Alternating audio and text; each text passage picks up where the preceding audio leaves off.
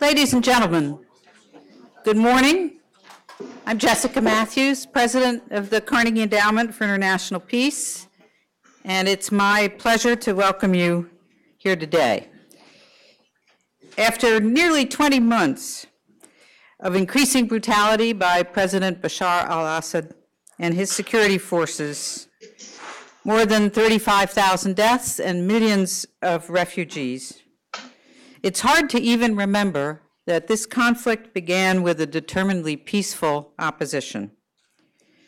Not only has it become increasingly violent, but the longer the fighting has gone on, the more the ugly specter of sectarianism has clouded the conflict, and the arrival of outside fighters has threatened to steal the true narrative of this revolution. Deep divisions within the opposition factions and within the international community have complicated and exacerbated the situation and have confounded the search for effective international action. We know that the greatest challenges lie ahead. We know from experience around the world, and most recently from Tunisia and Egypt, that post-authoritarian transitions are difficult under the best of circumstances, and in cases burdened by civil war, by sectarian division, and by the involvement of outside parties, the odds against success lengthen dramatically. The Carnegie Middle East program has convened this conference to consider some of the key issues that will be at the center of any transition: the means to achieve political settlement between the key groups in the country, the socioeconomic challenges that Syria will face in the months and years ahead, and the role of political Islam in any Syrian state. The stakes for Syria, for the region, and for the entire world could not be higher. Left unresolved, this conflict threatens to destabilize an already volatile region, to unravel the fragile balance in Lebanon and in Iraq, to undermine the security of a neighboring NATO ally, and to provide fertile ground for extremists to thrive. Ultimately, the process of change must be Syrian-led if it is to enjoy legitimacy. But the U.S., all of us in this room, and the entire international community have a profound interest in how this conflict and whether this conflict is resolved. We must all think deeply about what the international community can and should do to help. The work to bring us here today began 5 months ago, and it has not been an easy task, as many of you know personally. In many ways, some of the challenges that have faced policymakers working on Syria have plagued this conference as well. Despite tireless efforts and close coordination with the U.S. Department of State, a number of obstacles were thrown in the way of gathering the key players together. Over the last 48 hours, several expected visas have been held up and have fallen afoul of the Department of Homeland Security processes as participants readied to actually board their flights. Some key participants from the Syrian National Council were held up at the last minute and did not board their planes yesterday from Doha because of the rescheduled SNC meeting, which did not complete its business as planned. I'm pleased to say that we have been able to work around many of these challenges, and we have a top-notch group of participants for you today. Several managed to find their way to Washington as planned, and we've been able to arrange for last-minute video conferencing from 3 different locations to enable other panelists to join us in these discussions. I want to thank first Catherine Wilkins for her role in organizing this event. Without her vision, her perseverance, and tireless efforts in the face of really enormous odds, we wouldn't be here. Omar Hasino and Tiffany Tupper also deserve special recognition for going well beyond the call of duty and working around the problems. And I want to thank Mukhtar Awad for all his help as well. I want to express our gratitude to today's panelists for joining us at this very busy moment and this crucial moment. Many of them have endured enormous frustrations in getting here. We recognize that, and we apologize for it. I want to also add my thanks to all of you for being here. No conference is better than its participants, and as I look around the room, I'm confident that for this important meeting is already, in this respect, a success. With that said, let me turn the microphone over to Marwan Mouasher, the head of Carnegie's Middle East program, who will be chairing today's first panel. Marwan.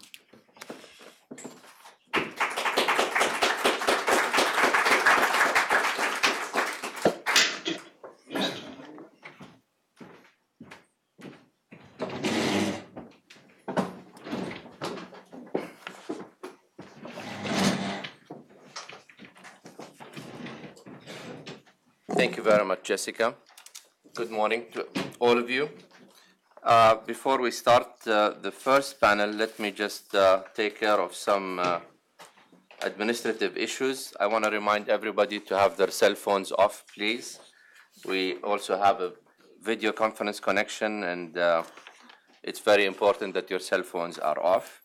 I also want to tell people that we have translation for today's event, the full events. English will be on channel 8 and Arabic on channel 9.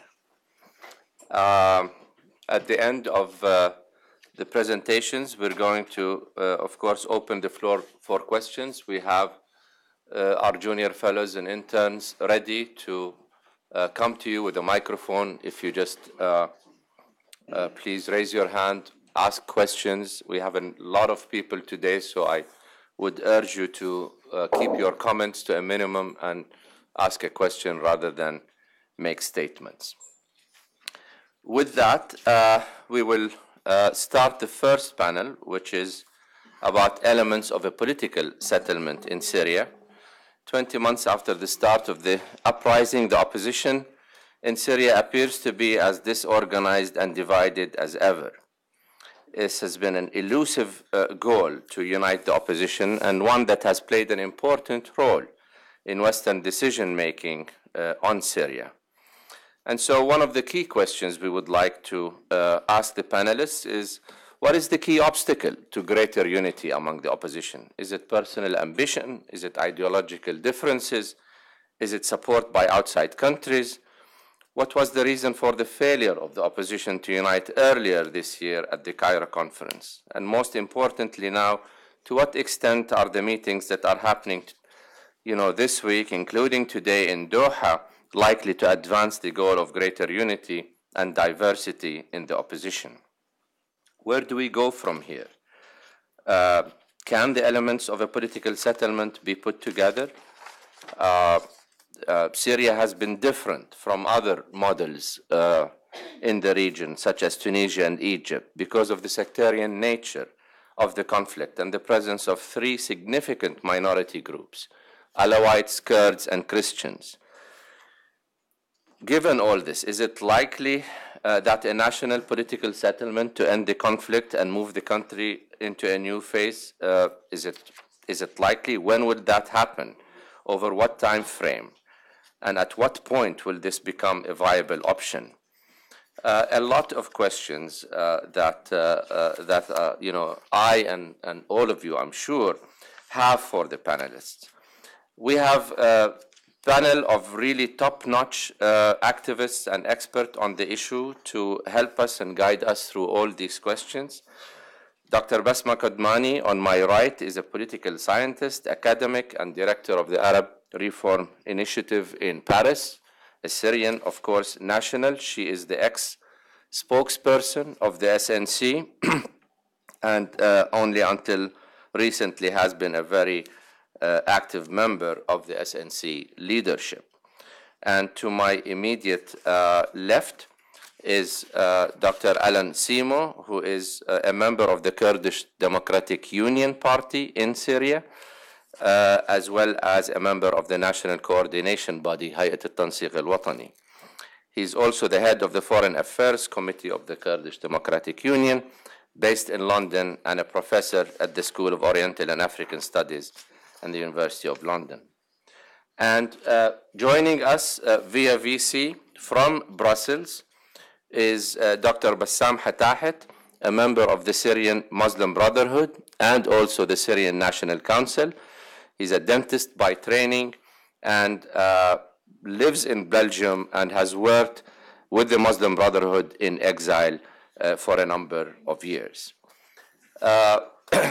So I'd like to welcome the panels, and the way we're going to do this is I will ask maybe a number of questions just to open up the discussion for each of the panelists, and hope that you can answer these and any other questions that you would like.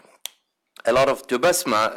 Let's start with Bassma, who is also on the advisory board, I should say, of Carnegie Middle East program, and has been a very active contributor to the program here. Bassma, much of the focus has been on the external opposition, but what is the status of the internal opposition today in Syria? Are there chances for a peaceful, inclusive movement inside the country? And what has happened to these secular, non-violent movements on the ground in Syria, which we have seen before, but might have been overtaken by sort of violence in recent months? Do you see them playing a role in any future political settlement in the country? And what has finally been your own personal experience with the SNC and with moving forward? So, Bassma, the floor is yours. Thank you, Marwan. I'm really very happy to be here. Thank you to the whole team at Carnegie. It's a big pleasure to be back at the in a place where we can have a candid and open discussion. And I am in no official position or formal position in the opposition to be inhibited about anything I would like to say. I still belong to the Syrian opposition, definitely, or I should say to the Syrian revolution. And the distinction here, I think, is important, and that might bring a first answer to one of your questions, Marwan. I think we have a revolution, a true revolution, that is changing society, changing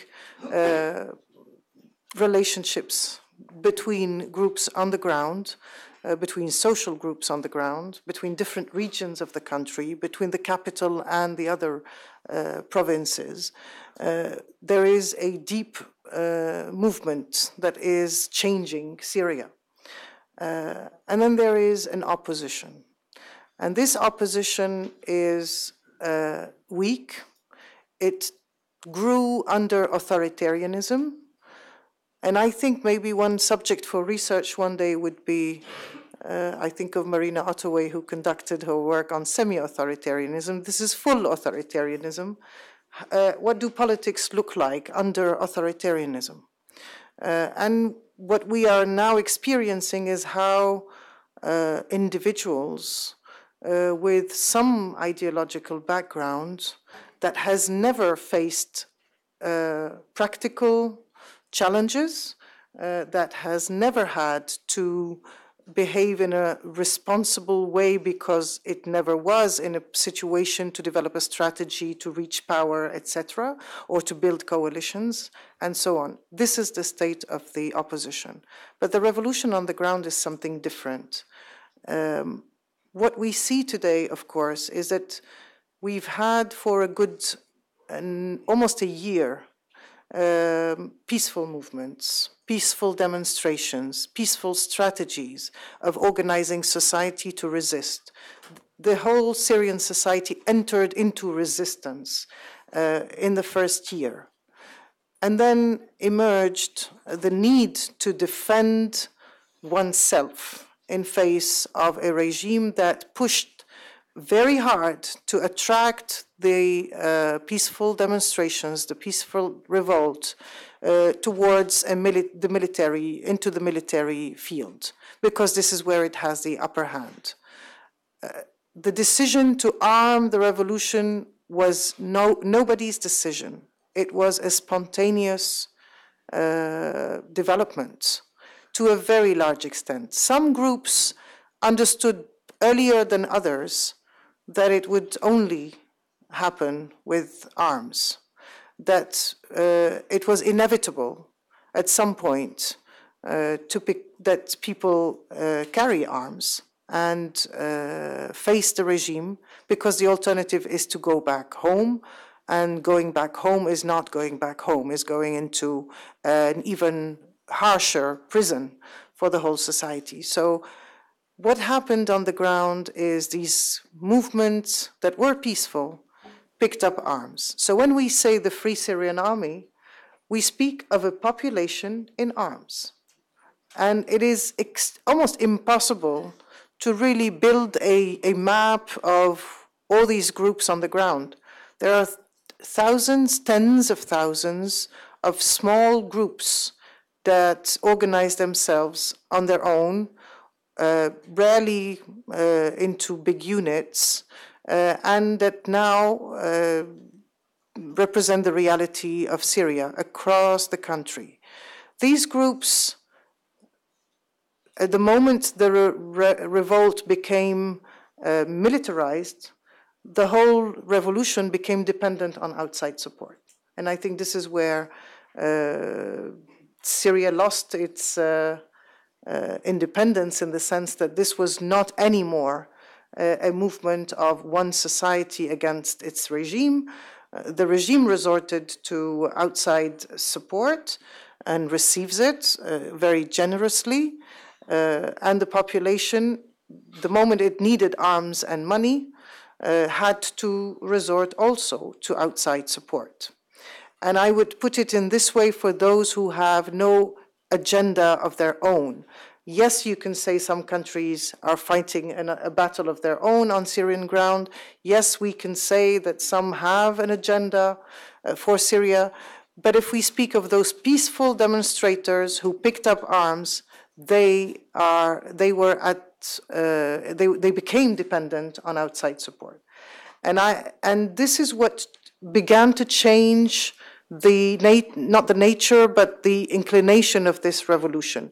Because the support comes from Islamic conservative countries, we saw a stronger and stronger trend of Islamic groups developing on the ground.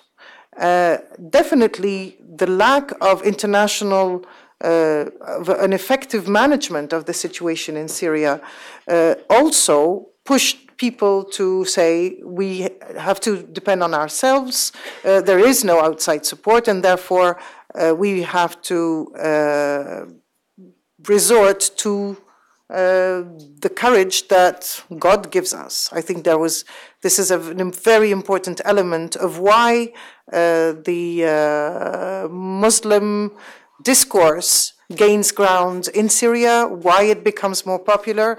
But if I were to say, has it become an Islamic revolution? I would say it's an Islamic-funded revolution to a large extent, to a very large extent, because there are no alternative sources of financial support and military support. But this is definitely not an Islamic revolution. And groups are dependent on support, but that does not tell us at all what the political thinking is on the ground. The militarization happened to a large extent, and then came back a civilian factor or a civilian phenomenon, and that's the emergence of local councils. It is a very interesting and promising development. These local councils, because the whole revolution is organized at the local level, that is the only way it can organize itself to face the regime, this local organization became more and more formal, and we have now local councils in many places, in very many places, actually in every province of Syria, that are more or less organized with committees that are legal, humanitarian, media, and medical as well as military, of course, but the civilian component is extremely important.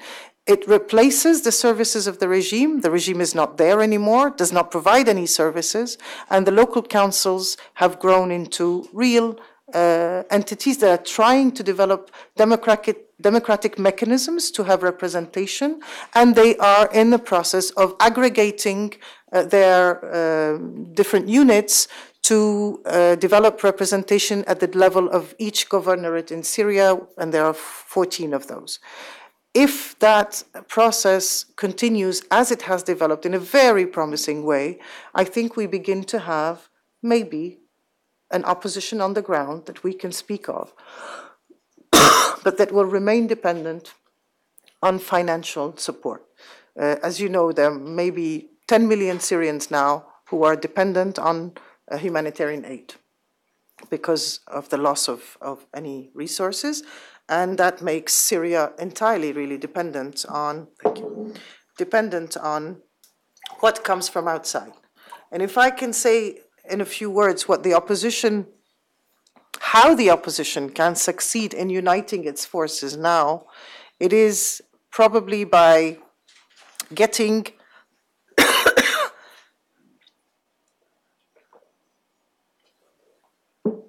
the commitment, first of all, by having, of course, representation of inside and outside, but more importantly, the commitment that financial support will be channeled through a political authority that has credible representation.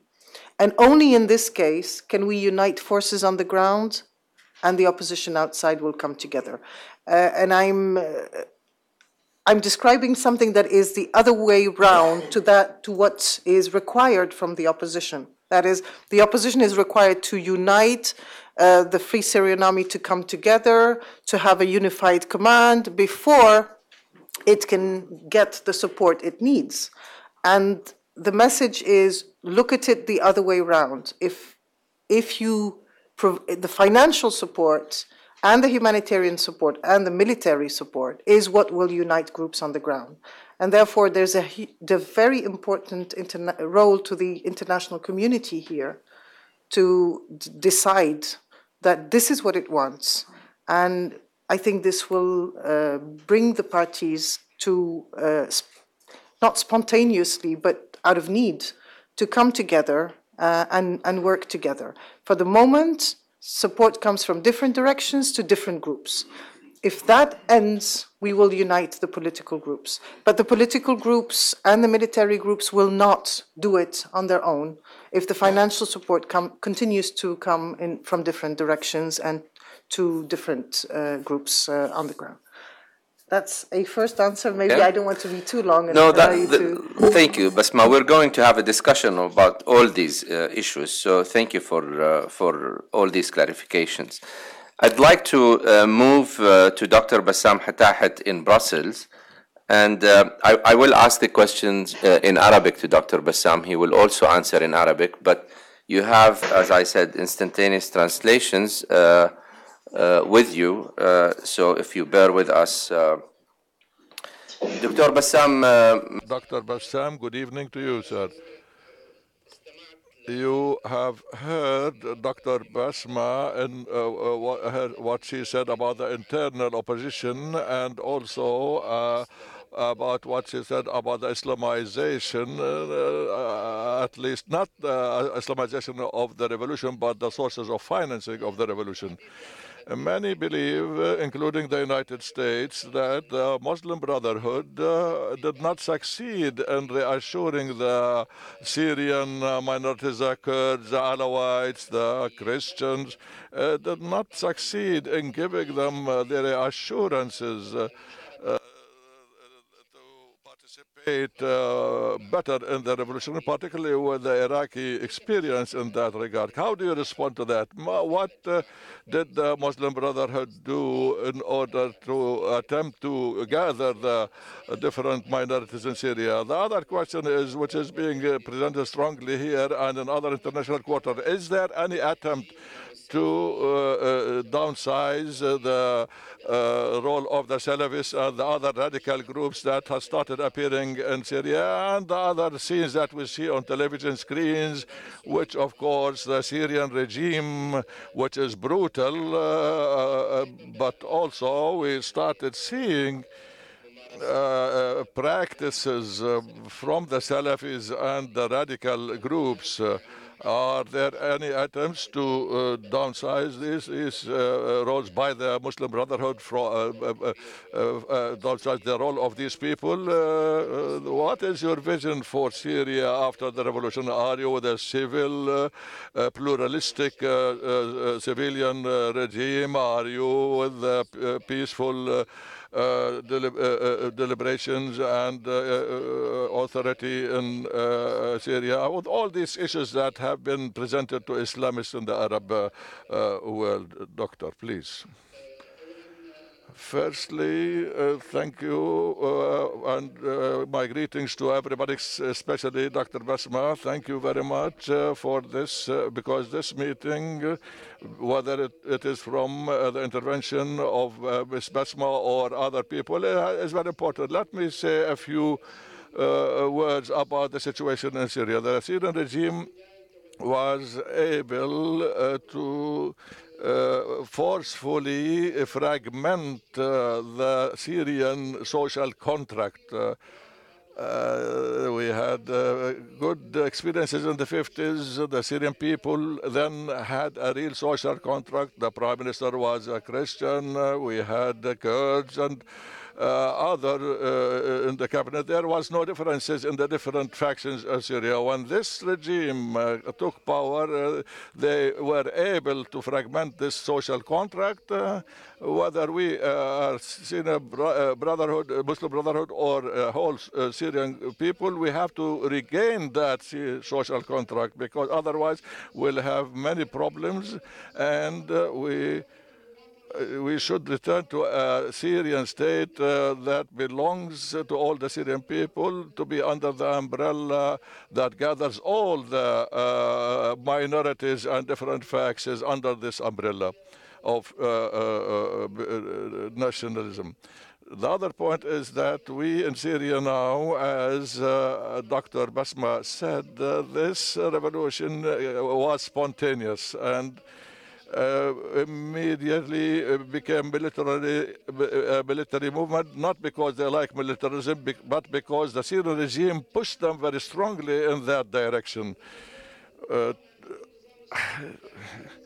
Any regime that loves their people would not throw bombs and chemical weapons against their own people that have were under this brutality for 40 years. So the regime had really led to the militarization of the revolution until the 6 and 7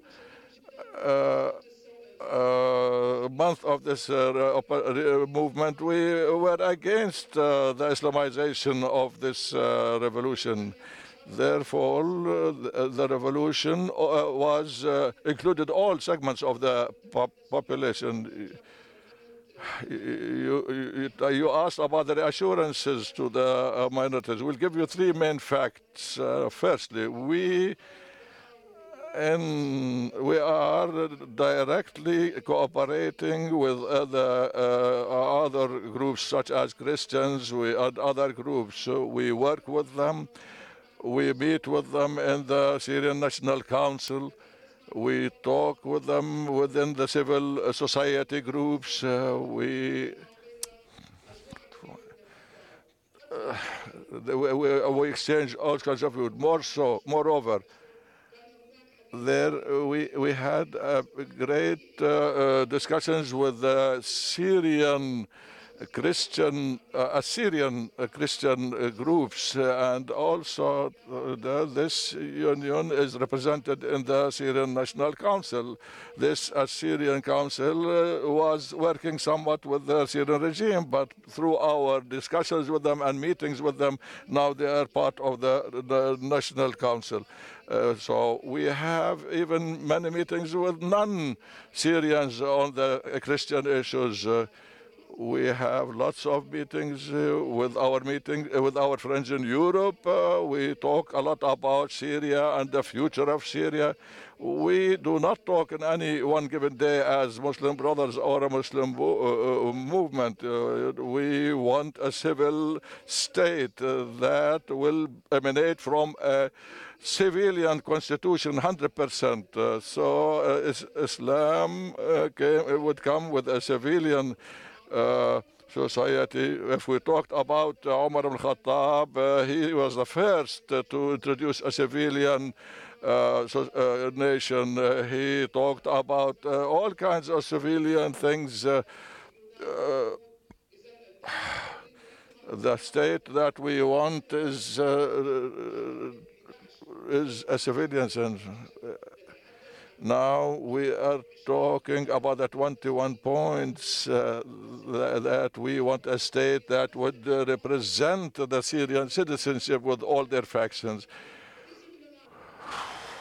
Can you slow it down? He's too loud. He's too loud. Can we? No, I can't.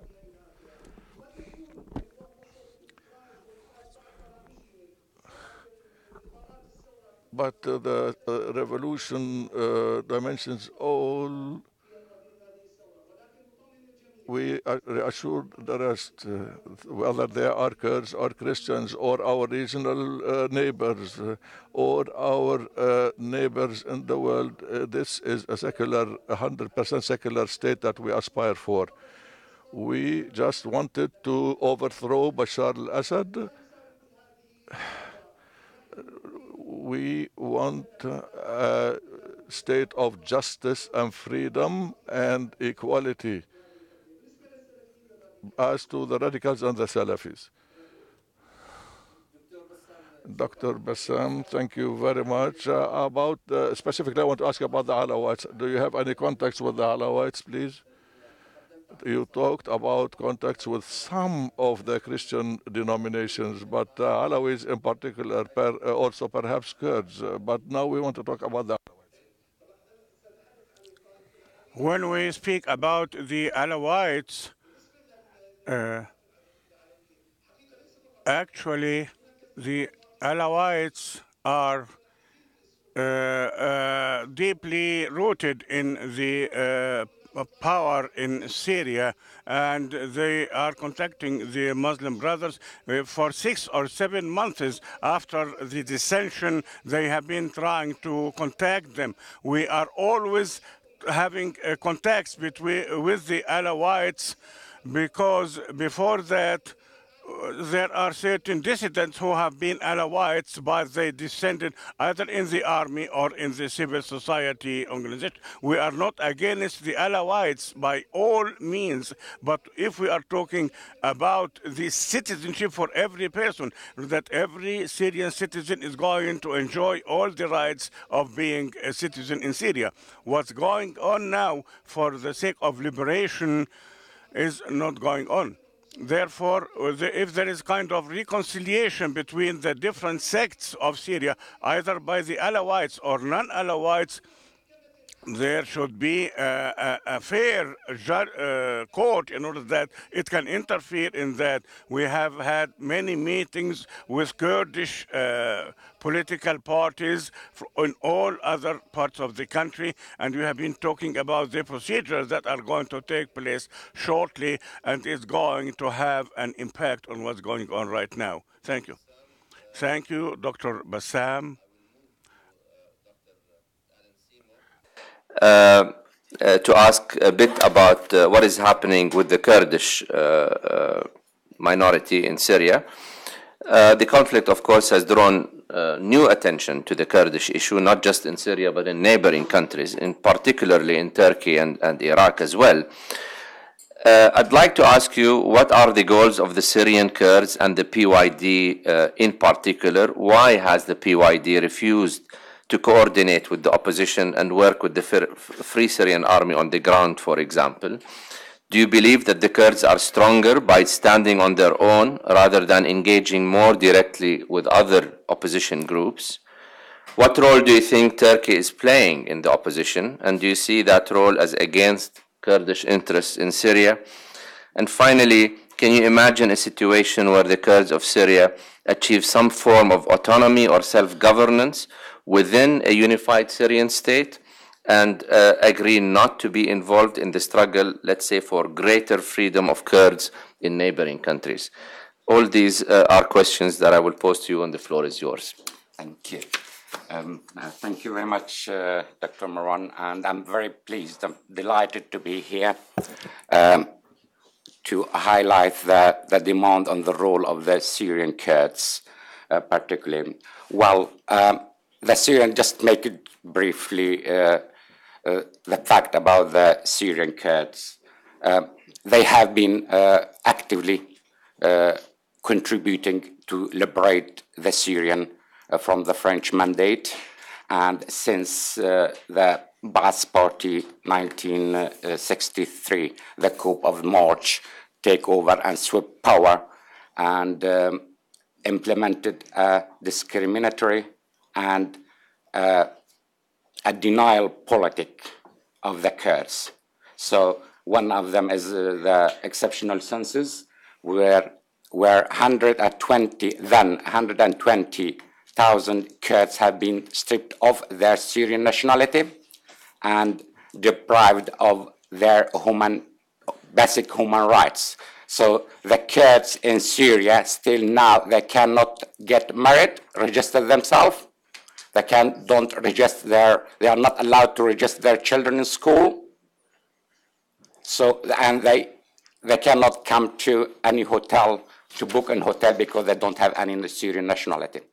And now we're talking about half Syrian Kurds buried alive, which was one of the documented happening into the Syrian Kurds. And the second policy, discriminatory policy, was the Arab Belt, where the Arab settlers coming to the Kurdish area and in order to assimilate and Arabize the country of the Kurds. So the Kurds have been Syrian in the part of the Syrian revolution, and they actively contributed. And since the pro-democracy uprising, the Kurds clearly supported the popular uprising for democracy and dignity.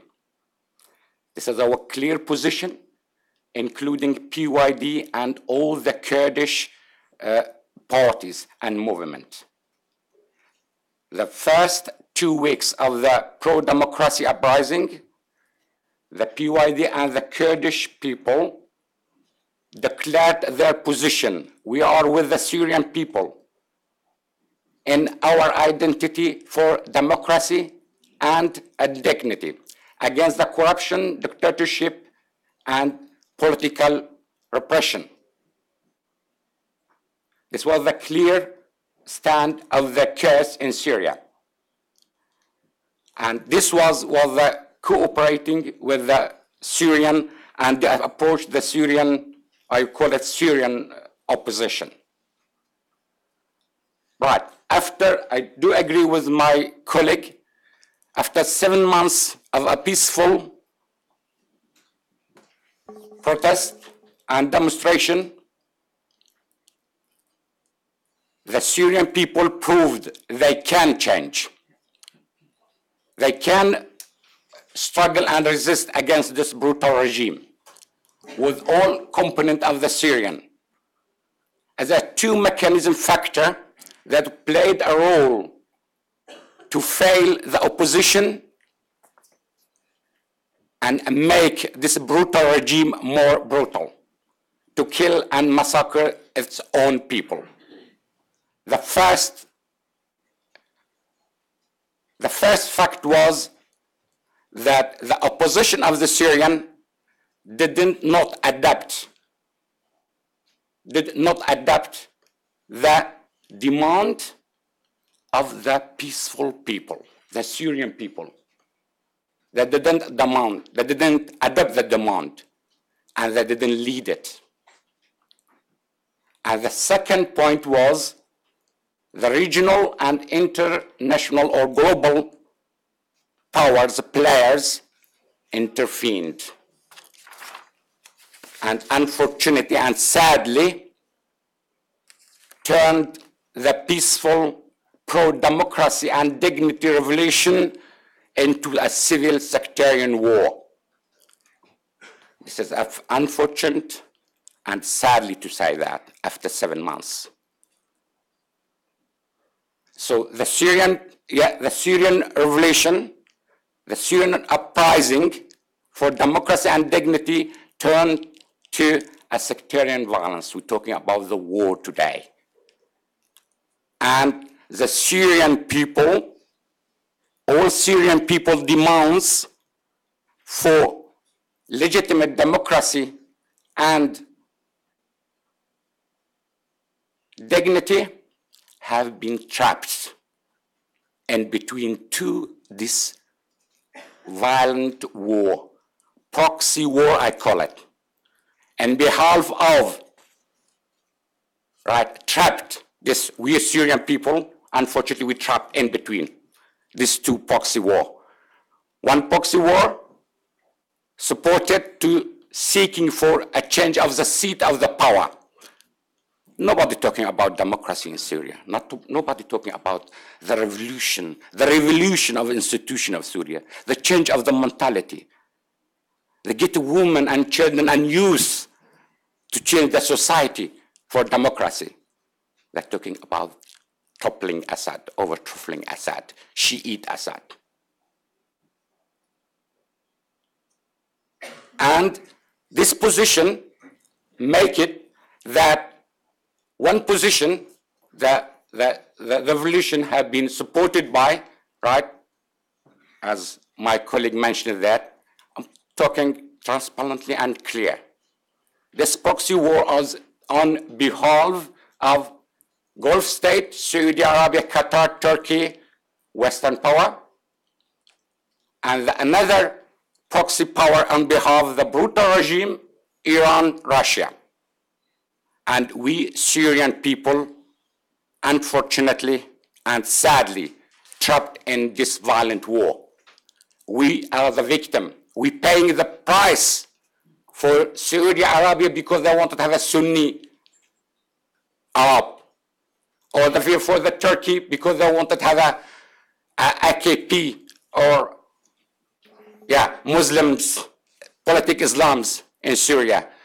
For the UK and Western dominant power, a friendly Western who can promote the interests of the Western interest. So in that position, the Kurds have been organizing themselves.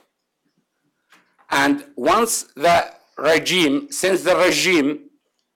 brutal regime, lost the control and legitimacy by killing young people and legitimacy, the northern or the fight area of the Kurds in Syria have been limited and they're withdrawn because they wanted to concentrate on focusing on Aleppo battle. And then the Kurdish people, the Kurdish political parties, PYDA, KNC, the Kurdish National Council, cooperated together and took the control of the Kurdish area, and today they get an agreement in Hawler in Erbil with the KRG in support of the KRG, they get it the Kurdish Supreme Court. And today the Kurdish Supreme Court and all the Kurdish movement running their region peacefully, democratically, and their stand is clear. The Kurds or other ethnic minorities, I can't talk about the Kurds, and I consider all the ethnic minority in Syria, they are not neutral. They are with this pro-democracy uprising. We are not pro-Assad, pro-Iran, pro-Turkey. But unfortunately, today war is a proxy war. And we wanted to keep away from this violence, because this violence is not benefiting and not promoting the Syrian national interest. This is the question. If today the FSA saying and fighting against this regime for a democracy, for a plural democratic Syria, I will one of the first who join them. But I wouldn't join them just to throw alive people from 4 and 7 steps just because saying Allahu Akbar, to throw alive people from 4 steps to the street. This is a clear position for the changing of all this democracy. And therefore, we thinking and we considering now as Syrian National Coordination's body as well, we are part of it, and PYD is the vice president of the movement. We're talking about the internal. And I was surprised yesterday, I had some chat with colleague, nobody talking and nobody know about this internal movement, which have a 3 position from start of the revolution and pro-democracy: no to violence, no to military intervention, and no to sectarian war. This is a coordination, Syrian National Coordination body led by Hassan Abdul Azim and Haitham Manna in exile, and this is the model for them that the Kurds have been managing themselves democratically, and this is a model for a united Syria. We are Kurd. This establishment is not a threat to any regional and global powers. We consider this peaceful establishment is a contributor and as a model for a future Syria where the people, all the Syrian people within the ethnic minority, they can rule themselves regionally.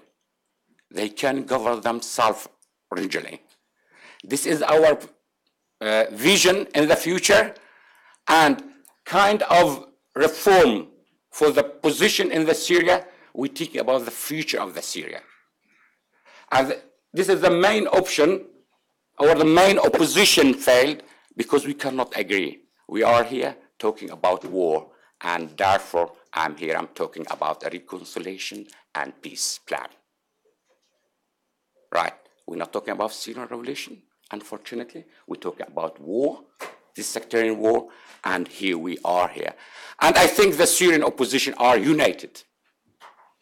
I don't agree that they are divided and weak, and we are united, but we have a different mechanism, which is a democratic view. We have a different mechanism.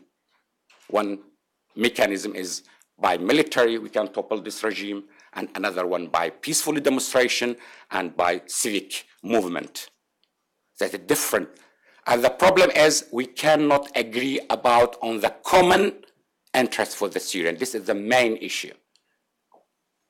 And we Kurds in Syria, we are not just to prove that we are Syrian. We are not leaving Syria. We are Syrian.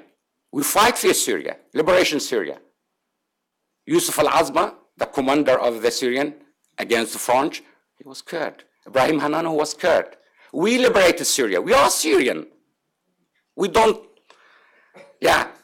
not for disrespect any Syrians say the Kurds, they are separatists and they wanted to have their own country. No, we are Syrian. We sacrificed for this country. We're living here. We have been living here. But we want to have a justice. Not for all. We don't want to have a self-democracy only for the Kurds. And this is our view for the future Syria. Within the geopolitic united Syria, where we learn and get the experience from the Swiss model of country, United Kingdom, right? Welsh, Scotland, Northern Ireland, and your policy here of United States and the federal system. And we think And we could believe that the Kurds are integral a force or integral people in the Syrian, United Syrian. So we wanted to have a democratic self-governing where, same as Scottish people, they got their parliament, they get their money, they get their language, they get their uni, right, which differ slightly from England or from Welsh. Why we cannot have a small example of parliamentarian in Druze or Alawite or Syrian? So this is our point. We want to be integrated within the Syrian, United Syria. Yeah, we have been living together. We're going to live together. And this is the fact. We wanted all the Syrian people, yeah, to get freely and democratically governing themselves within this United Syria.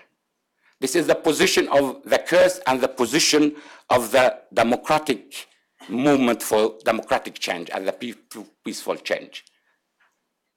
So the view of all that, we are with the Kurds and this democratic movement, we are willing and we respecting the international legitimacy.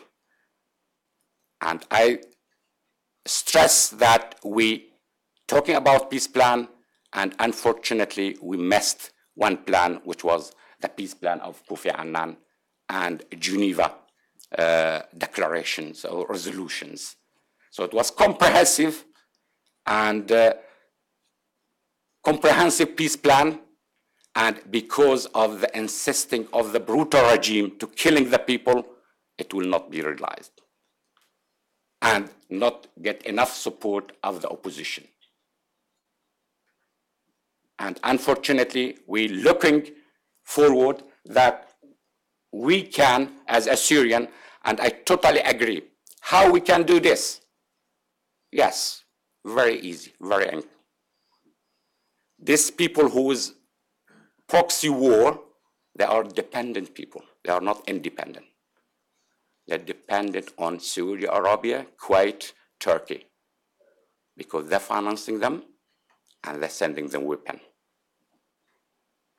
So the first step we can do it to, okay, sorry, to do this one here, cut off this regional and global intervention. And then we, as a Syrian people, can sit down. We can do it. As you did, your people in UK, in US. 4 years ago, you said, we can make it. You did it. We could do it. We can fight. We are able to resist. Not just Assad, 100 of Assads, brutal regimes. Because if we change it ourselves. Because if Saudi Arabia or Turkey wanted to change us, so they wanted to have their interests. And Turkey get two interests there, is anti-Kurds phobia, and the second thing, they don't want to have any establishment of the Kurd, and the second thing, the Islam politic of AKP. They wanted to have a Muslim, as my colleague mentioned, a Muslim government, not a Muslim country, he said. So what is different between Muslim country and Muslim government? Right? So this is the two main things, and this one, if we cut off the intervention by Turkey, Saudi Arabia, Qatar, who is promoting this war, we can manage ourselves. Look, this is example, the Kurds proved this. They don't get weapons from Turkey, do they? They don't get weapons from US, do they? But they're managing themselves. And the Kurdish region now in Syria has been a safe haven. Half of the Aleppo population living in the Kurdish area. And this is why we stated, we said, this can be the safe haven. And we can start from Kamishli, Kodmani, and Afrin to liberate all Syria. This is our view, and this is we call the opposition and political party in Syria.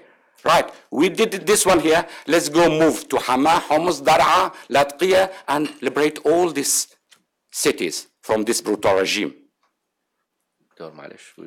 Sorry. So, yeah, conclusion here. I'm sorry to draw this just bullet point just for that. So I think I make it clear, but I would love to hear your opinion and have a discussion about it. Thank you very much, Dr. Allen.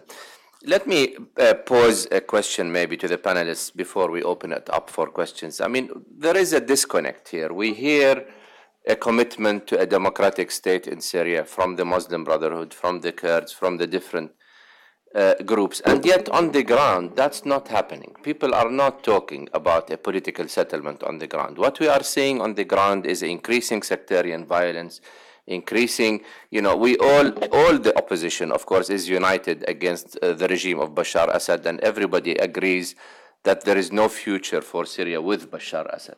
But what is has the opposition put forward a clear plan for what they are for? Are they really for a democratic, pluralistic Syria? Indeed, not just in words. And if they are, why have the different minorities as well as the Sunni majority in Syria, why have they not been able to come together and put forward a political plan that is clear, that is that all the sides can subscribe to, and that would have the international community have an easier task in supporting the opposition? If they see that they are at least united in a plan, no opposition will be united on all issues.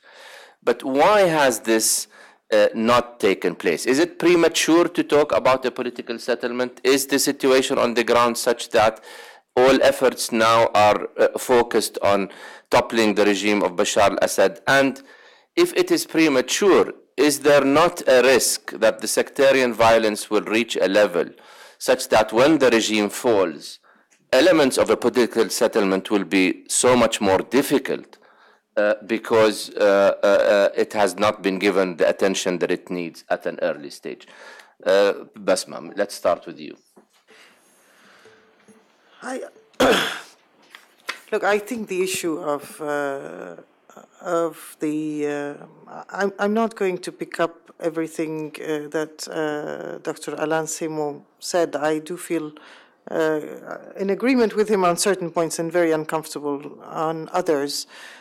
I think there is unity in fighting the regime. Any specific agenda that goes in one direction or another, and if we say it's a Kurdish agenda or it's an Islamist agenda, the people on the ground reject any specific agenda at this stage. You will find that whether it's Muslim Brothers or it is a minority-based position, there are sort of negative words to characterize these behaviors because nobody wants to see specific agendas implemented now. The people really want unity because they realize that without the unity, there's no way you can fight this regime, whether on the ground or politically and diplomatically on the international scene. What has prevented, I think, so far the unity is the lack of experience, the personal rivalries, a little bit the ideological, but these are not major. The ideological is not the major issue. It is more about the organizational challenge of how you put all these people together. There is no political group. Dr. Alan Semo says the National Coordination Commission. If I tell you the Damascus Declaration, or the Party of the Free Syrians, or you take any of these entities, they just come out in pieces after the first test. There are no political structures in Syria. So are we going to put thousands of individuals and say they each represent themselves? How do you represent a society when it has never been represented?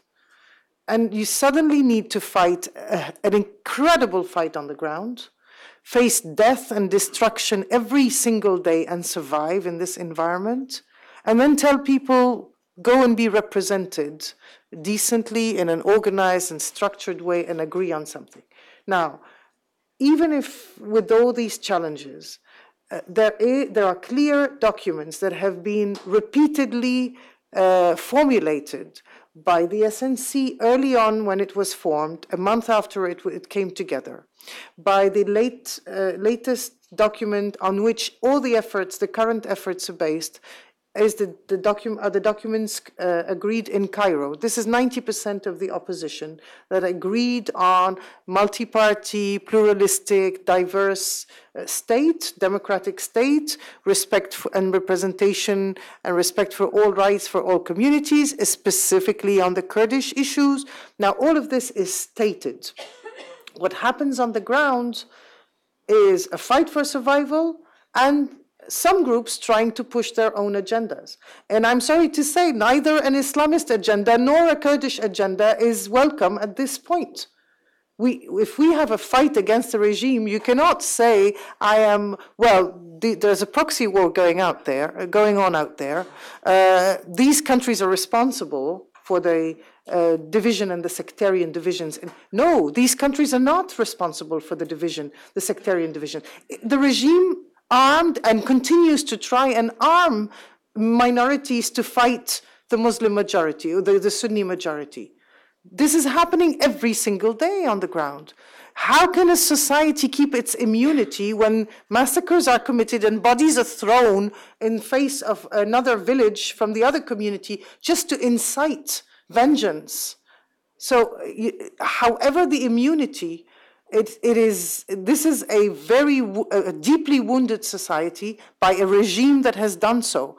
This is not the nature of Syria now. With such wounds, I don't know who will heal those wounds. I don't know how we will prevent massacres. I do not know how we will prevent partition. I am extremely concerned about the future of Syria. I agree that these documents need to be implemented, but what do you implement? Do you implement a democratic, multi-sectarian? We talk across communities. There are networks of trust that have developed, safety networks that were developed on the ground for communities to communicate if there is somebody that has been kidnapped or taken by one community or another, or to diffuse any tension and any vengeance. We will need a huge transitional justice agenda that will, framework that will need to be implemented immediately. We will need outside support. We are going to need probably a big peacekeeping force to prevent any breakaway, temptation to break away from the country, massacres, chaos, the regime trying to fight back and regain ground. All of these risks we face, and no government will be able to face those risks.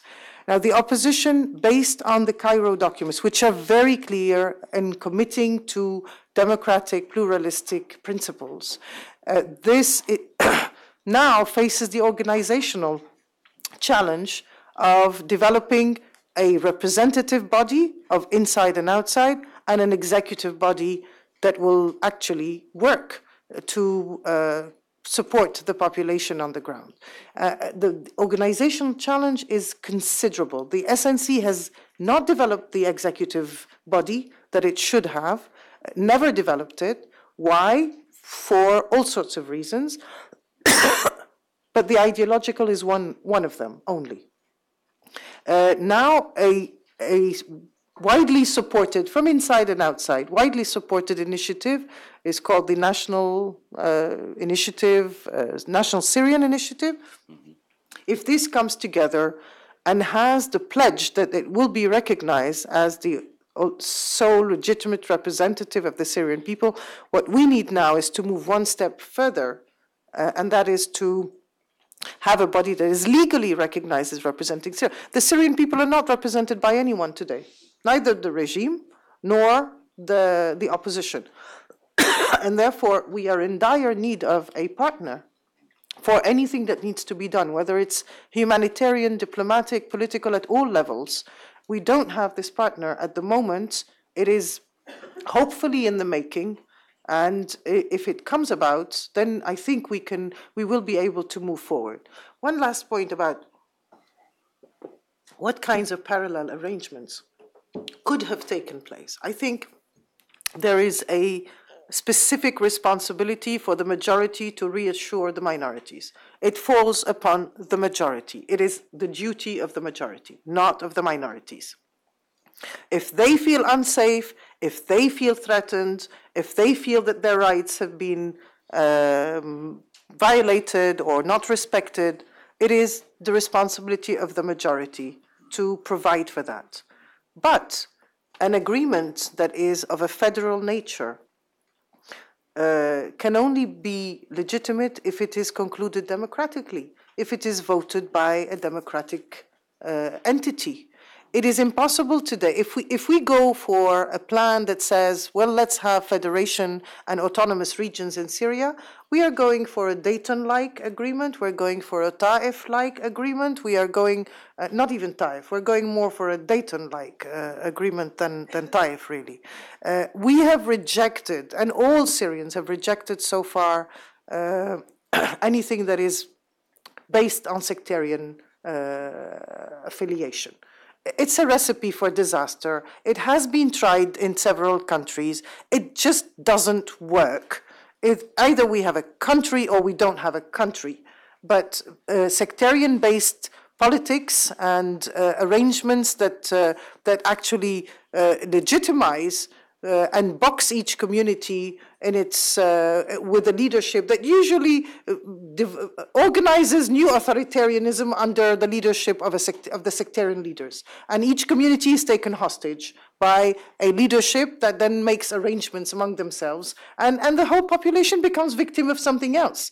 So we're not getting rid of authoritarianism to fall neither under an Islamist regime that the Salafis want and that does not fit in Syria, certainly doesn't fit in Syria, nor do we want a model that says, let's base it on our sectarian affiliations. I don't belong to any community. I was born a Sunni Muslim from Damascus. Do I want to be under the leadership of a Sunni leader who says that Sunnism tells me how I need to live every day and vote? And this is, I think, a large majority of Syrians. The politics of Syria today leave out, I would say, a good 30% who are sitting back and waiting to see what happens. They are fearful of the unknown. They don't know what comes after Bashar al-Assad. We need to reassure those. Not only do we need to reassure those, we need to mobilize those on our side, because this is where we will get a balanced representation of Syrians. At the moment, it's unbalanced, I agree. We have more of Sunnis who are opposing. We have more of those who are ready to fight and those who have pulled out because they can't do it peacefully anymore and they were not ready to carry arms. Of course, we lost some of the demonstrators, a lot of those demonstrators. They came from the different communities. They were frightened by the fight. Whether it takes a full fight to get rid of the regime, unfortunately, we are told by those who know Bashar al-Assad closely that he will only go by force. And I have asked candidly this question to many leaders: do you really think there's a way we can finish without force? And the answer is usually no. He will only go by force. Are we going to have to fight it until the end? And that will breed perhaps more violence? Is there a point that we can reach where we can say he now understands it's over, and countries who have supported him say it is over, and then we can have a political arrangement? I think this is the ideal scenario we would want to see, but there's no guarantee this is going to happen. So the violence obviously breeds violence, but within this very difficult context, for the opposition to reach out to the different communities and the Alawi community, and we try to do that. But believe me, it's not by having two Alawis on a political leadership that we will resolve it. It's not that anymore. It's Alawis carrying arms against the regime that might happen. That is what is now to be expected if the Alawis are to turn against Assad. It's that harsh. Thank you. Thank you. Thank you for this dose of realism, Bassma. Let me turn to Dr. Bassam. دكتور بسام أولا بدي أطلب منك تتحدث ببطء إذا ممكن. I'm going to ask you to speak slowly because there is interpretation here. So please talk slowly. Speak slowly. Do you agree with what has been mentioned by Dr. Bassma that the factional agendas are not acceptable, either Islamic, the Kurdish, or whatever? We want a national agenda for everybody. What's your opinion in that particular matter?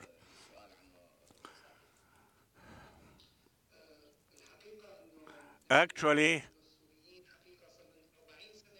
I say that Syrians have not been practicing politics for 40 years. Now their policy, there are internal politics and there are external politics. But the Syrian people, with all its components, has learned some politics or has had some deal of politics. Therefore, I think that there should be a real framework for the Syrian people to practice politics. We have been talking about the National Syrian Board Council, and that we can talk with the Alawites and we talk with other parties as well, that we can achieve what we are looking for. But as I have already said, regrettably enough and unfortunately, the start of the National Syrian Council did not go the right way because there are certain national policies that are not going with him. There are other points of view right now that have been mentioned in the field of politics. But basically, what is the ceiling we are looking for? We want to topple the regime with all its regimes. If everybody is agreeing to that, there will be no problem because we'll be far from any domestic procedures. Therefore, we are looking for the Syrian constitution and Syrian nationalism. Therefore, if it's going to have all the rights for all Syrians, that the constitution is going to guarantee for the majority and for the minority their rights as Syrian citizens. Therefore, we want to set the draft, a constitution that will take care of all factions in Syria. I always listen to what has been said as external agendas. Of course, it's natural that there are external agendas, as the speakers have already mentioned, because there are many armed groups right now inside Syria that has its allegiance for external forces. Therefore, if we have strong political parties in Syria, we are going to get rid of all external intervention. شكرا دكتور باسم. Thank Dr. you, Alan. Dr. Bassem. Thank Dr. you. Al, Just conclusion. I mean, I do, in some extent, agree with Dr. Bassma, and clearly this is the vision, right? That's why I'm not repeating it. This is the vision we're looking forward to having post-Assad or to build a new Syria. So the opposition now, they have arguing about a exclusive, wider representative from the ground. This was the initiative initiated by the State Secretary, Hillary Clinton, and by the Syrian opposition, mainly SNC. Right, the result we saw it yesterday, there was the exclusion, not exclusion. So they wanted to get a representative from the ground who is the fighting on the ground from Syria, and they boycotted. They said to the people in Doha, you are not representing us. Clearly. Right. And the new leadership or the new executive committee of Syrian National Council excluded a half a population of the Syrian people no woman out. Half of population, yeah? 10 million of the Syrian people, 11 million of Syrian people are excluded out of the political procedure. This is a fact. And the lady talking about exclusive and new initiative, which is include all the Kurds or another Kurds. No, the representative is there. The representative of the Syrian people are there, on the ground. They are on the ground. They're fighting on the ground. You should recognize them. But they're not adopting you because you're going to stay in the hotel for 5-star, and these people are starving of people. And you get money from the king, and they're fighting to find a sandwich in Aleppo street. This is a reality. Why FSA not adopted by Syrian National Council? Because these exile people, the politician who can saying, we are the representing of the people, right, this is the principle. The model we did it, the Kurdish people have agreed and have their Kurdish Supreme Council, which representative democratic of the all Kurdish people in Syria. Why are you not approaching them and negotiating with them? What they did in Doha is just example, the division example, because Turkey is involved, right? You don't invite Alan. Alan is against Turkey. You will invite Marwan. He's a good guy. He's close to Saudi Arabia. Yeah, we get the money. This is the reality. This is the fact. I'm talking transparently. Yeah, I'm not talking politician, down rap. Is a presentation there. And unfortunately, we are no leading this opposition. We needed some leader who can lead it independently. Yeah, not depending on Saudi, Qatar, Kuwait, Turkey, US, or UK, France. I said we can make it, and we are able to do it. But in our way, in our own way. And if we needed help, we shout for help, for you. If we need it. But now, what's happening now? You dominating all the procedure. I think the political settlement will be, first of all, to stop this violence by all means. By all means, that means the military means as well. We're against military intervention, but the military, the Syrian national military, the Syrian national resistance, the Syrian national resistance, they can resist. They can make a change. They can topple the Assad. And this transitional government, what we call it, establishment or initiative, whatever we call it, should include all the opposition. This is our view. We get somewhere, the opposition of Syria get it together without excluding anyone, even me, even any child, any woman, any youth. Maybe we get 2,000 representatives, and then we be elective up to 20 people, from 2,000 to 20 people. This was not happened in Doha. Kurd wasn't there officially.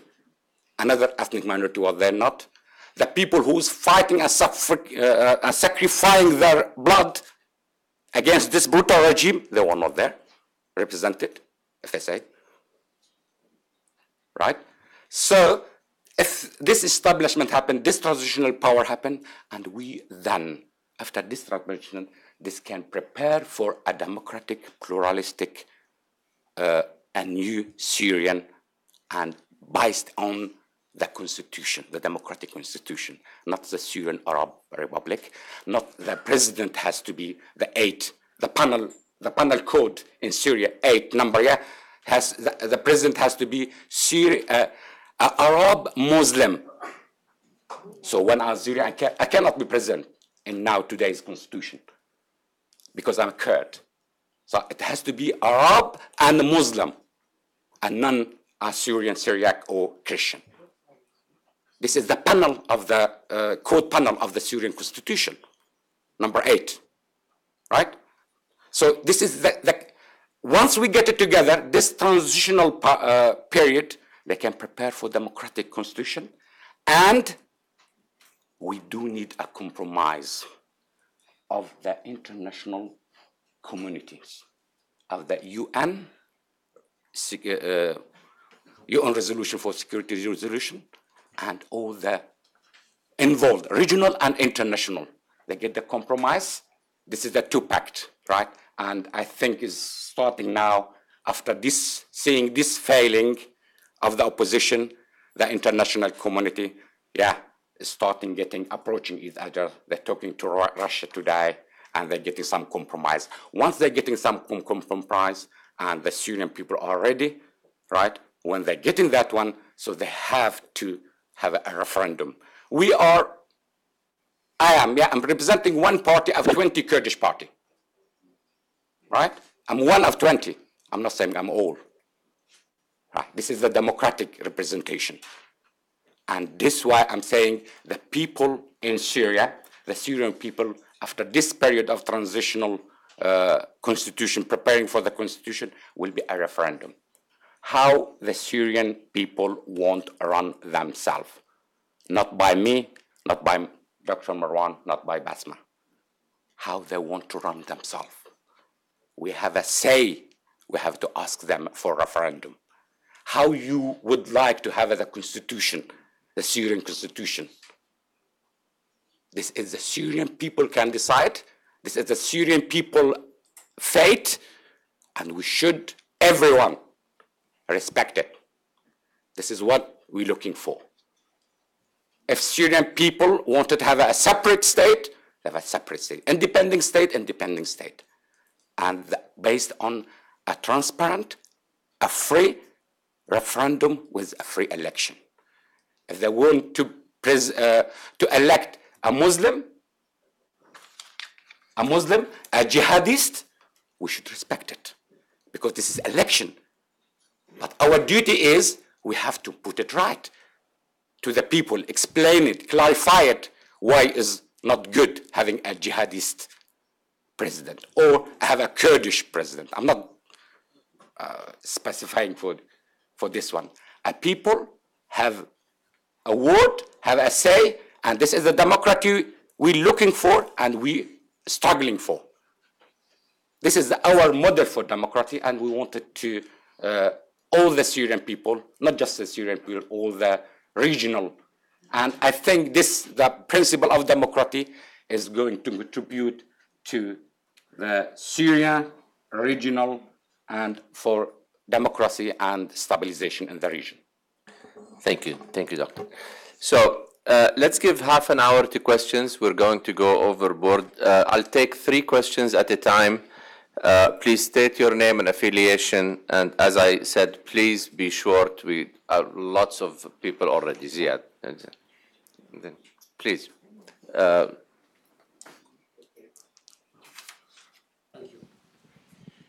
Thank you, Marwan. Welcome to Washington, the 3 of you. Now that you are in Washington, we have a new president, and the 3 of you have an opportunity to give a message to the president, to the American people. What is it that you want, you advise the American policy to be at this point in time? Sir. Bismillah ar-Rahman ar-Rahim.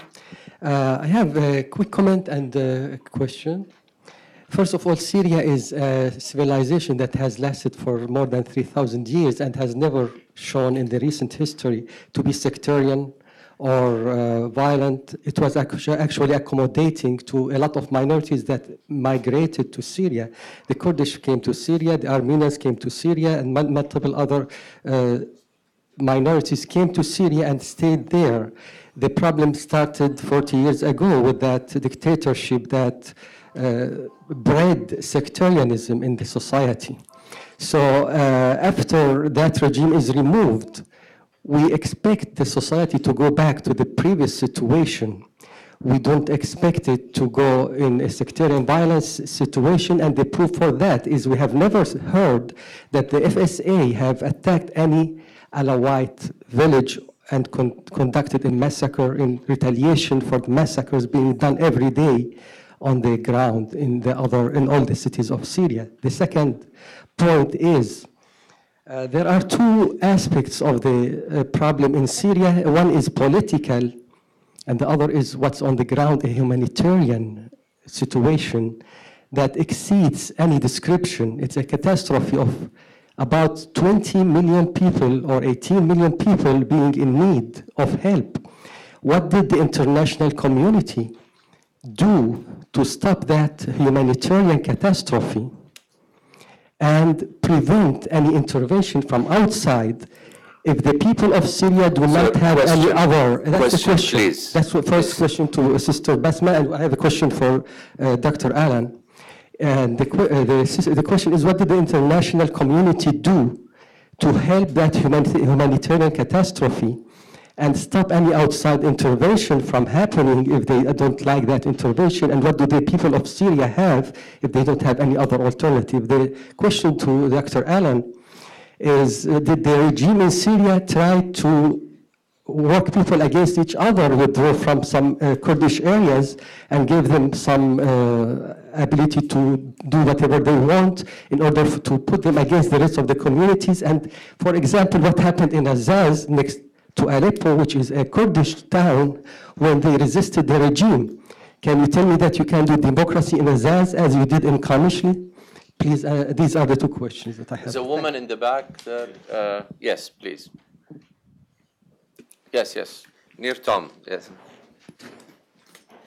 Hi, Kim Ghattas from the BBC.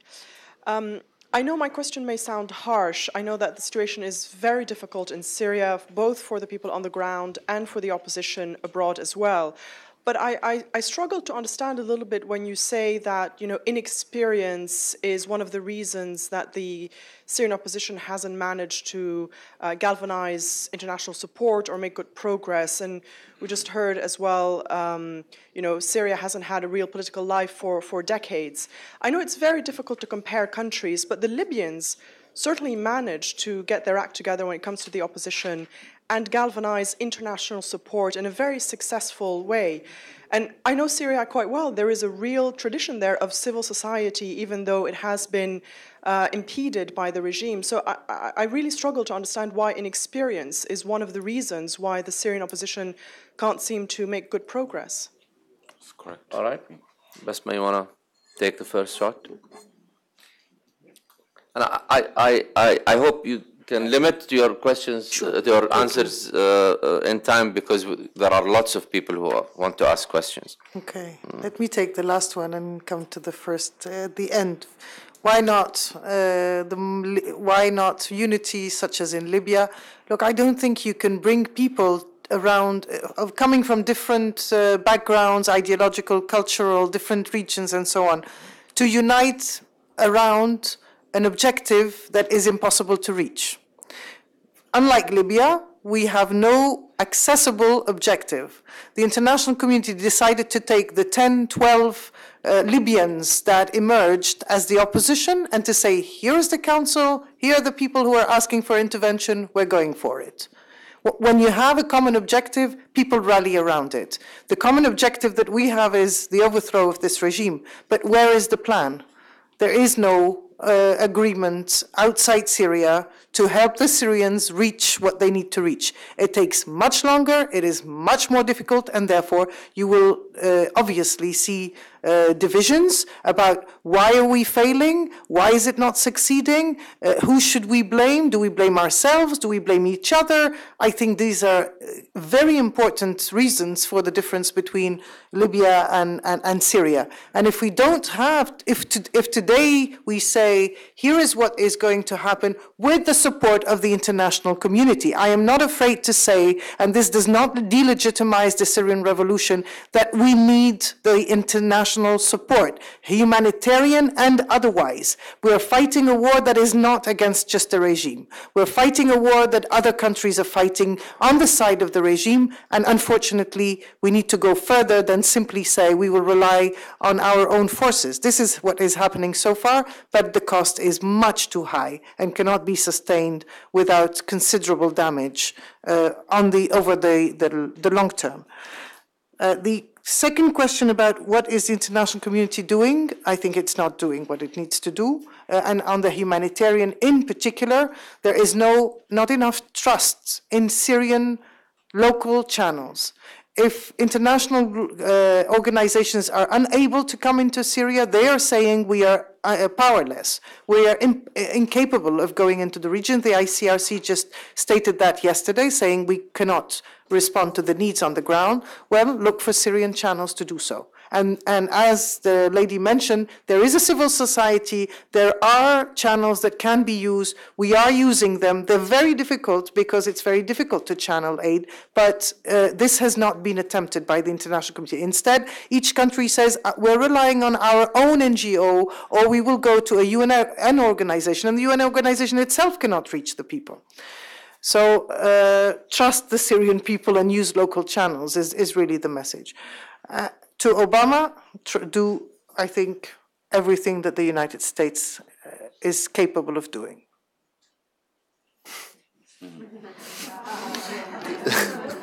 Right. That's right. Dr. Semo?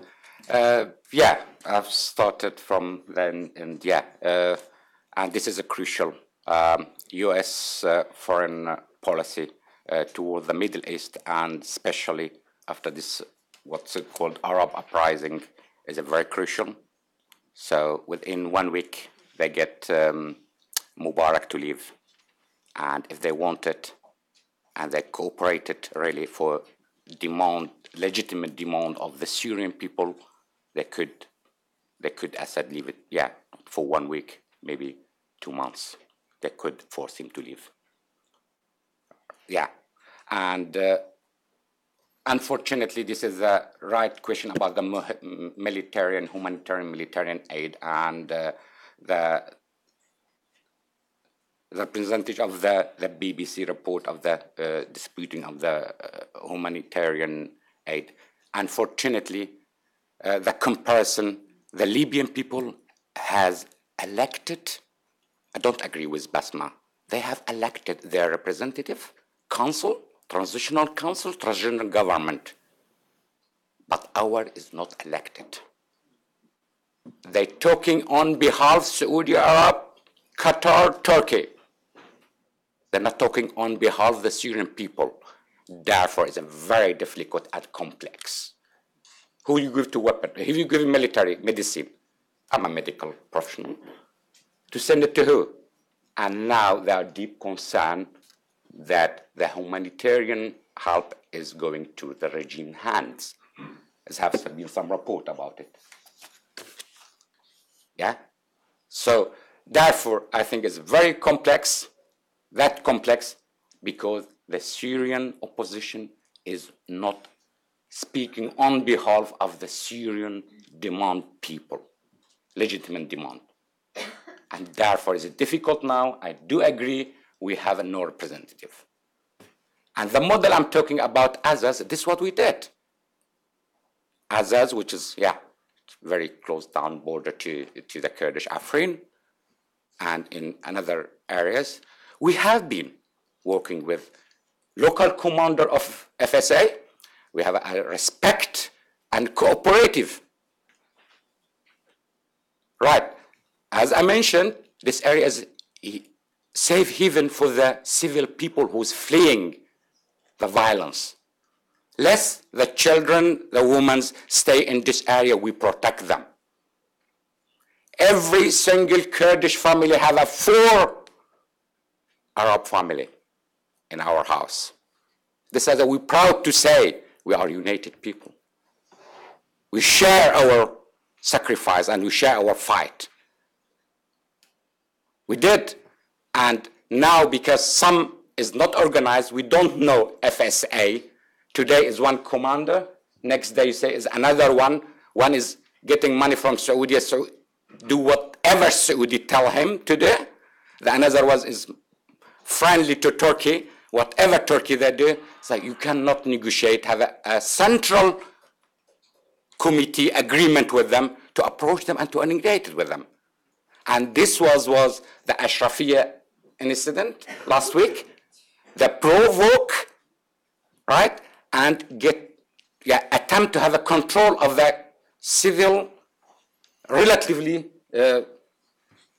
peaceful, established Kurds there, then protecting them. We have told the FSA Kurds, look, we're protecting our area, we're helping you. We can, starting from this point, right? Because you are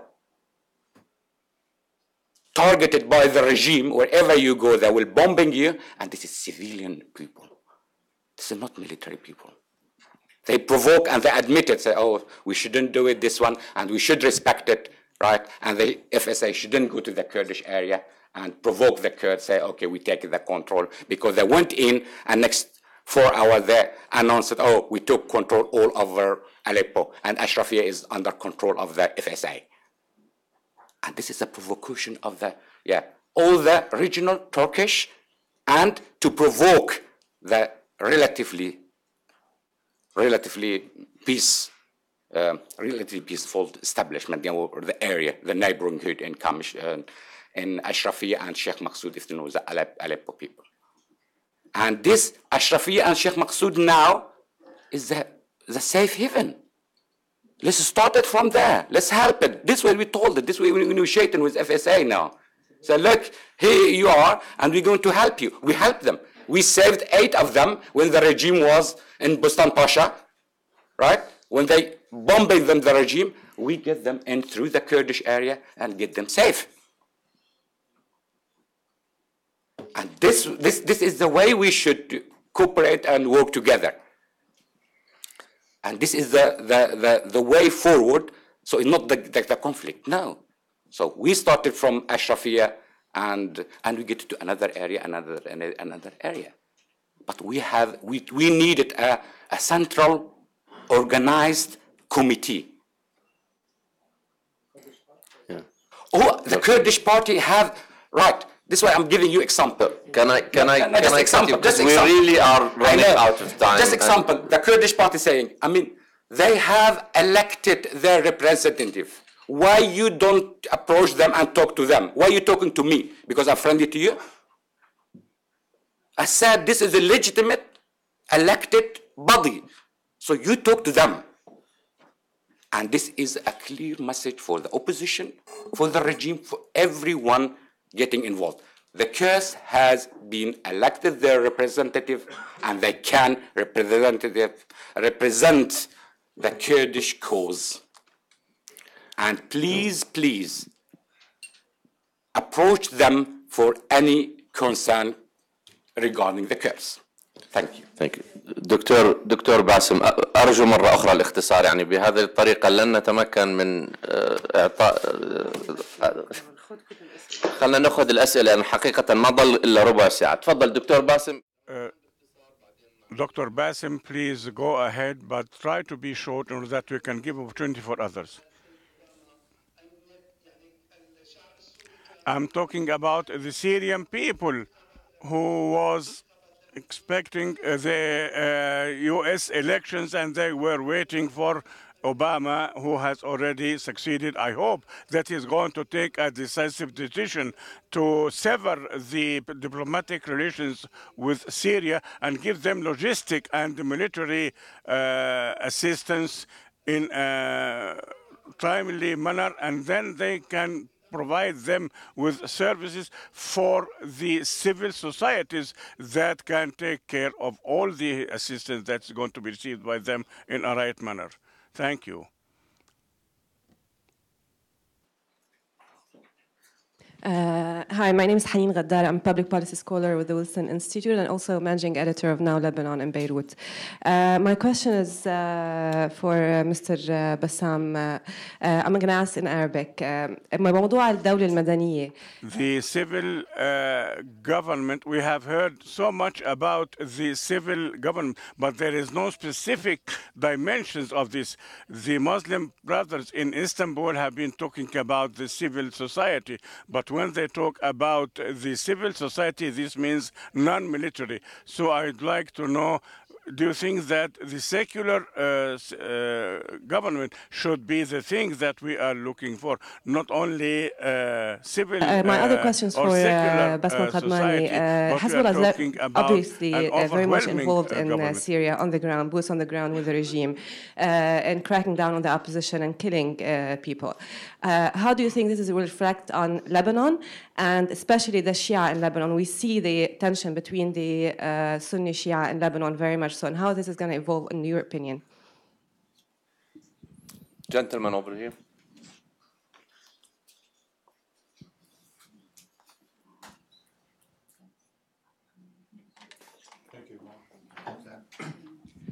Thank you very much. Munzir Sulaiman with Al Mayadeen TV. All this discussion, there was no mentioning of Lakhdar al-Ibrahimi. And we're talking about political solution in Syria. The reality on the ground that the Syrian people and the entire people of the Arab world and the rest of the world wants the bloodshed to stop.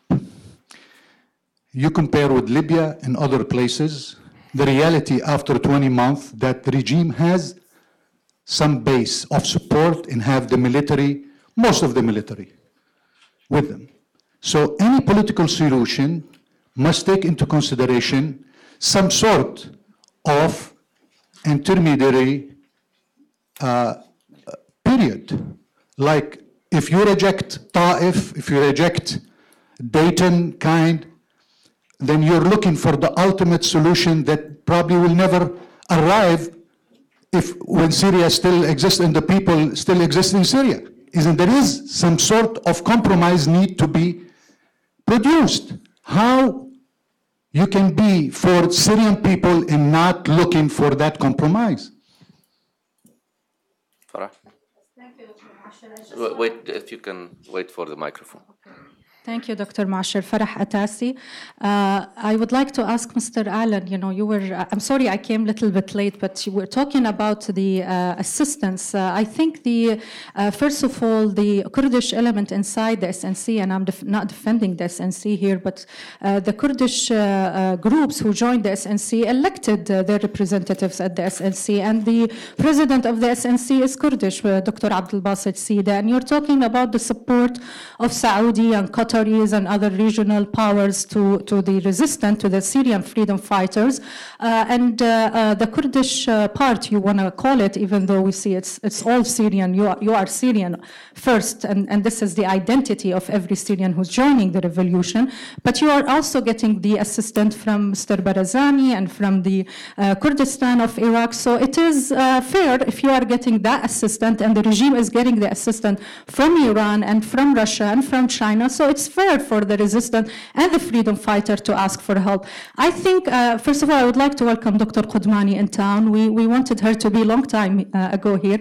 I think now we're talking about Obama and the new administration. I think we as a Syrian can do a lot to change the current situation or the position of the US government that they took before the election. I think the administration before the election and now after the election, they should take another stance in really working hard and take back the leadership role and not leaving that vacuum that the Iranian and the other powers are taking control of the Syrian revolution, destiny, and fate, whereas the United States took a step back. We want the United States to come forward and take back the leadership by supporting the Syrian freedom fighter, by supporting the initiative of Mr. Riyad Saif and not claiming the credit of that initiative. I was with Dr. Riyad Saif and Dr. Bassma, and that initiative was on the table a long time ago, several months ago. So many other national leaders inside, within the revolution, they gave the, it's not only Mr. Riyad's Safe Initiative. A lot of Syrian leaders agree on the principle that it is time to have a unified political body that represents the Syrian revolution away from all these differences. And I think it is a good chance for the Syrians now in Doha to unify against this initiative and take advantage of it. And I don't think the United States should take a credit or any other power showing that, hey, we want this. It is a Syrian national initiative, and we should stress the identity of this initiative, and I hope it will work. Thank you. Question from the back. I don't see people from the back. Yes, sir. Yes, my name is Greg Aftandilian with the Center for National Policy.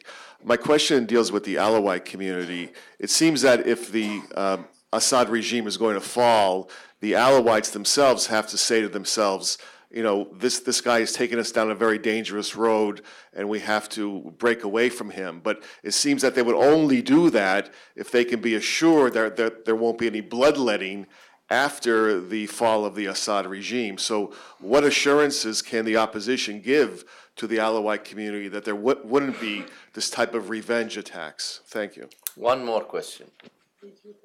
Yes, please. Thank you. Tamara Rifai from Human Rights Watch. And my question is for the three panelists, because you've all touched upon the increased level of violence, and we all have reports about a more sectarian nature of the violence.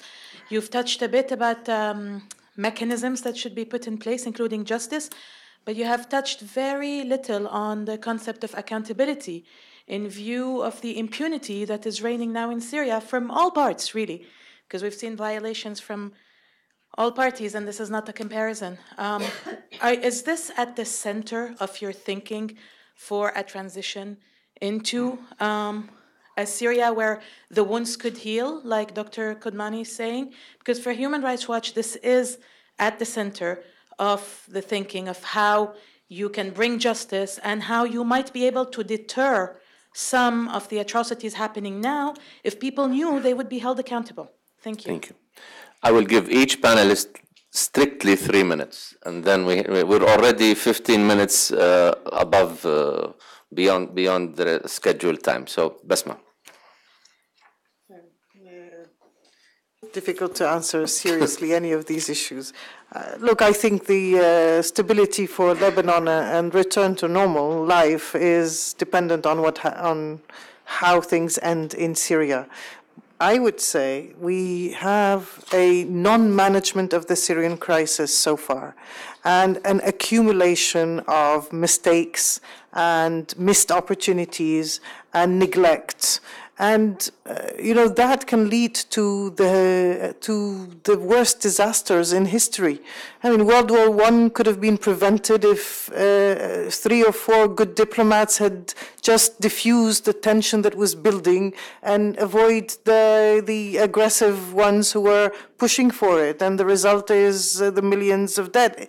We can go to the worst with this if it's not managed. The Syrian crisis has not been managed so far. The dynamics inside, the negative dynamics, the dangerous dynamics, are just developing, unraveling without any mitigation, I would say, by any serious initiative from outside. The Lakhdar Ibrahimi's role, based on what he can do to bring about a political settlement. He is back to discussing and defending the Geneva document. It is not a resolution, it is only a document, and the Russians have said once more to Mr. Brahimi 3 days ago, we will not accept that this become a resolution under Chapter 7. They are not so far really serious about this document. So if it was to be taken seriously, it should become a resolution of the UN Security Council and be a basis for a political settlement. Instead, we have not seen that happen. So I don't think we can really discuss it seriously as the basis. This being said, I think reassuring communities in Syria, whether they are Alawites or others, is absolutely key. And doing that is not easy when you are faced with a strategy of constant attempts to tear apart the social fabric. and the political fabric of the country, but mainly the social fabric. If you want to reassure Alawites, while they are while the regime has mobilized militias based not only on Alawites, these are Alawites and Sunnis. The militias of the Shabiha in Syria, unfortunately fortunately are mixed, completely mixed. So we can't say these are only Alawites, but they are definitely very afraid. What can be done is, yes, it is including in documents, yes, it's including them in the political opposition, but it's also now developing plans for protecting the sensitive areas in the country to prevent any massacres. Because I think 1% of determined people in the country can jeopardize what 99% want for the country by 1 or 2 massacres, and we will be faced with outrage and fear and so on. One last point, I think if we are reassuring communities, we should also reassure political groups. There is a big section of Syrians who are affiliated willingly or out of need to the Ba'ath party. But there are also some Ba'athists who believe genuinely that there was a modern progressive ideology for this country and it was deviated from. This is their beliefs. Whether we agree, this is political differences. So this is perfectly legitimate. These people need to be reassured. And some of them are Alawites, some are Christian and some are Sunnis. But those Alawites, very often, I often say that, they believe they want to be Ba'athist. They don't want to be reassured as Alawis. They want to be reassured as having been Ba'athist. And that this is not a shame to have been a Ba'athist or a crime. Therefore, when we look at the silent communities in Syria, we also need to look at them as employees of the public sector, Baathists, private businessmen who also, a prominent Alawi businessman is a businessman. Doesn't care so much about being reassured as an Alawi. He wants to be reassured about his interests. And he comes and negotiates his interests with the opposition. So we should be also aware that don't look at our societies as just a collection of communities. We also have these social and economic interests that can sometimes be more important. Thank you. Thank you so much. Dr. Bassem? I'd like to also define the civil state as a state that has all legitimate rights of citizenship, political, economic rights, as well as social. The state that has civil societies where a citizen feels full freedoms, not as a minority, but he'll be within a framework of the civil society system. This is the state that what we aspire for. You'd like to call it a secular state. We would like to call it a civil constitutional state also. So as to the Alawites, I would say that the main issue with the Alawite community, there are a large number of them that support the regime, whether they serve in the government or in the military, or they support them financially or by relations. They very clearly, any deviation, any person who will split from this regime are very welcome. So recently, one Alawite female officer had dissented, and now she is part of the opposition. So thank you. Thank you for your brief remarks. Thank you. I would rather give my time to the audience because I love your comments. I love your question. I will just take 30 seconds. Nothing, and the rest will for you. I do agree with the lady, right? If the Kurds, as one of the question or comment, considering Kurdish as a migrant, yeah, same as a migrant living in Galyoun statement as well. And this, yeah, if they are a migrant and they are happily to be supported and go back to the origin. which is Kurdistan. But they're not coming, they're immigrant in Damascus, but they're not immigrant in Kamishli, are they? Right. Sorry, you said your comment, I'm just answering, yeah? This is the question. Right, they will, sorry. Please, I mean, I'm asking this gentleman said is immigrant. Galioun said as well, same as immigrant as in France, Algerian and Morocco in France. So this is statement of NSC obviously was cleared. So the political statement, I do agree. And I mentioned it, gentlemen, about Al-Aqdar Brahimi. I said we missed that appointment, that 6-point peace plan. We were talking about war, this is the peace plan, and we missed that one.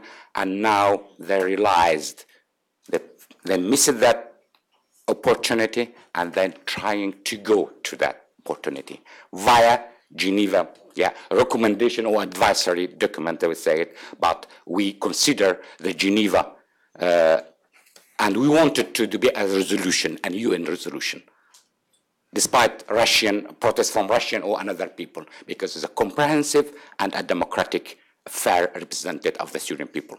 Thank you. Thank you. Before we end, let me just remind you of the way forward. We're going to take a 15-minute break for coffee. Then we'll have a session on the socio-economic challenges facing Syria, both now and in a post-Assad regime. At lunch, we have the Deputy Assistant Secretary of State, Liz Dibble, give us the U.S. view, and we're still trying to get Ahmad Ramadan, who is probably being elected now in Doha, but we're still trying to get him via VC to hear their views.